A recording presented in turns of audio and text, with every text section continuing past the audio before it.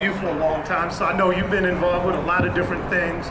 But at the center of many of the things that you've been involved with is combating mass incarceration, criminalization, and oftentimes when we talk about that, we don't see that as being part of the larger scope of environment, what that does and what that doesn't do to our communities. And so maybe you can kind of give us an overview of how you're seeing that, how you're combating it with the organizations you've been involved with, and you know, and what's the greatest challenge that people can jump in and assist you with?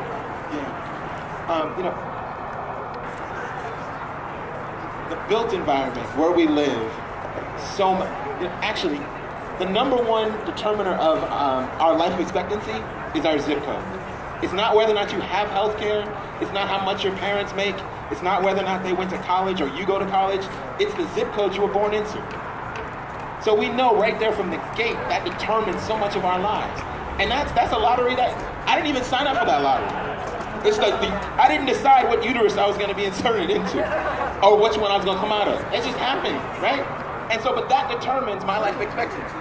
That shouldn't be the case. That is social injustice right there. I can work as hard as I want to, apply myself, and I still have limited life expectancy based on the zip code I was born into. We have to change that. When you talked about we're told to vote for all these different people. Man, I'm from Oakland. We didn't have a brown, queer, Asian city council forever, and they still fucking us over. Because it's not about whether or not you put a D in front, behind their name, Democrat or Republican. All them cats is, but all of them cats are believe in a neoliberalist economic agenda. Write it down on your phone. A neoliberalist economic agenda.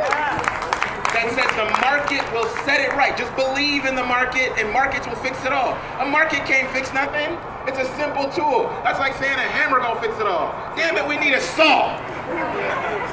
So we need alternative economic agenda. I'm from East Oakland. When I came to West Oakland, we didn't have a damn grocery store.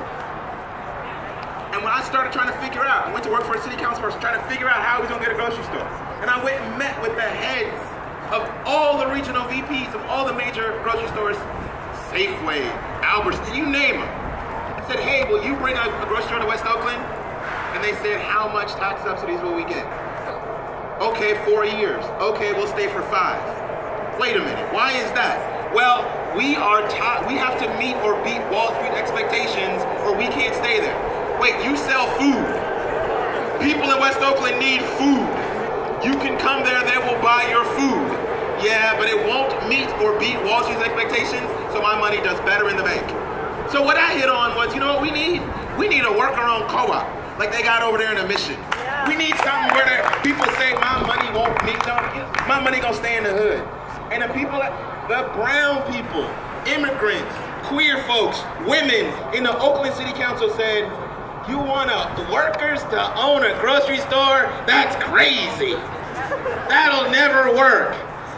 There's one right now across the street from the BART station that those folks got together and built them damn selves that has been there. And it's going to be there because this is where they're from and their babies going to eat. So this is not just about politics. This is also about economics. In the red and the blue states, you know what banks they use? The same damn banks. I'm not falling for that no more. This is about economics. The reason they're burning up the planet, because they're making gold off burning up the planet. The reason they're digging up fossil fuels, because it makes them money. The reason we have a super highway that runs through the middle of West Oakland is because it makes them money. Well, what makes us money? Where's our value? How do we build our own economy? So I think that is the thing we have to start focusing in on. What are we building and owning together? What can we do collectively? That's the opportunity and that's the moment. Can you give some steps that can be taken by people that want to do exactly what you're advocating, you know, build and work together? Is it a bunch of meetings? Or are there specific things that people need to do? What are some pitfalls that you've seen happen in the past that you can share so that they can be avoided in the future? Because we all want to work together, but we might not know how to do it. Okay, so I'm going to tell you like this. One, go to Mandela grocery store, buy something. First step. After you buy something, then say, hey, tell me about how y'all run this grocery store. Tell me how y'all start this grocery store. They have a nonprofit they work with that helps start community-owned grocery stores. Then I want you to go over to the one on Lakeshore, because I love Emeryville, but I love Oakland better. So go to the one on Lakeshore, walk into Arizmendi's, buy yourself a pizza or a loaf of bread or me a chocolate cupcake, and then buy something first though. And then say, hey, tell me about how y'all run this business. This is a worker-owned co-op. Tell me about this, right? But then I want you to go up to Wall Street, and I want you to go talk to the major hedge funds on Wall Street. Don't buy nothing, because they don't need none of your damn money. But I want you to ask them, how y'all run this thing together as a worker-owned co-op, but yet won't invest in ours? Tell me about that one. Then I want you to go across the street, and I want you to ask the law firms that are worker-owned co-ops, how is it that y'all run this thing as a co-op, but then when we say we want them, it's too complicated? Explain that to me. This is not a new idea, people. It's an old idea, but this is what it is. We get capitalism for the poor and the working class, and socialism for the rich. They socialize their money, they do stuff together. But us, we gotta, it's the fittest or the strongest of the fittest. Who's the strongest? Who's the toughest? Who's the smartest? Don't fall for that shit. It's right there all around you. Then go over across the bay and talk to the people at Rainbow Grocery who've been there for like 40 years running a worker-owned grocery store. It is, so the fallacy and the thing that we fall into is that it's hard, or it's novel, or that it's like Ocean Spray Cranberry is not a worker-owned, a farmer-owned co-op.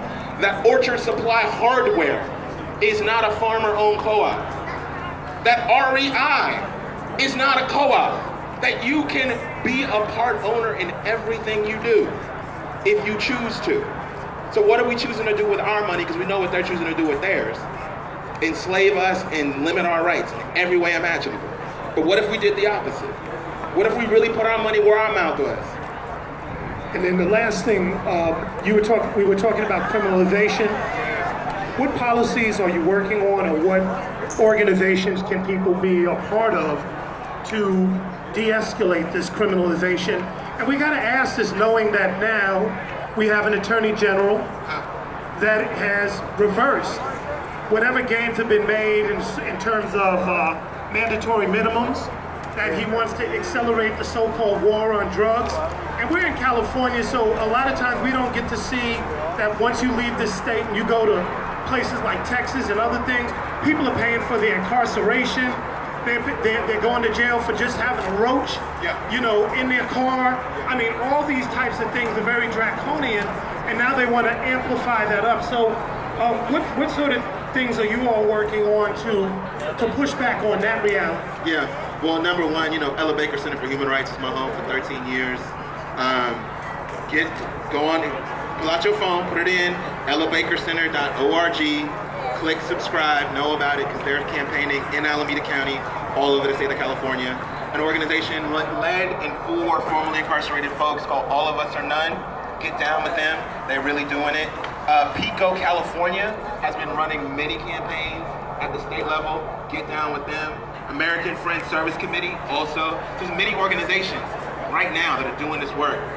And I would say to those folks, donate to them. Give money to those folks. Because they're organizing, formerly incarcerated folks are organizing incarcerated folks, building power for those folks to transform their lives. Okay, let's give it up for Jakada. So what I'm going to do here